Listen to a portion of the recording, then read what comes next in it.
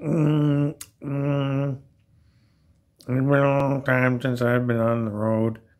I didn't have too much else to tell anybody. We were looking to see what else we could talk about and if there's something here.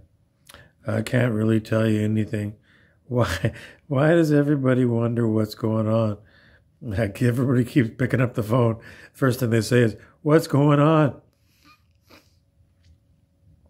I looked at my LinkedIn profile. It says I'm a comic and a content producer. And I looked to see where I was supposed to be posting. And it was like an old posting place haven't posted in a long time. So I don't know. People wanted to know about some of my cosmic characters and what they've been up to. Those are some of my characters that I play.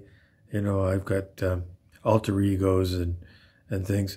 And we had a few that used to come around. I would wear all these different hats, put a different hat on, a different cosmic character would come through and tell us a few things. So perhaps I'm gonna have to get my hats out and see what else is going on.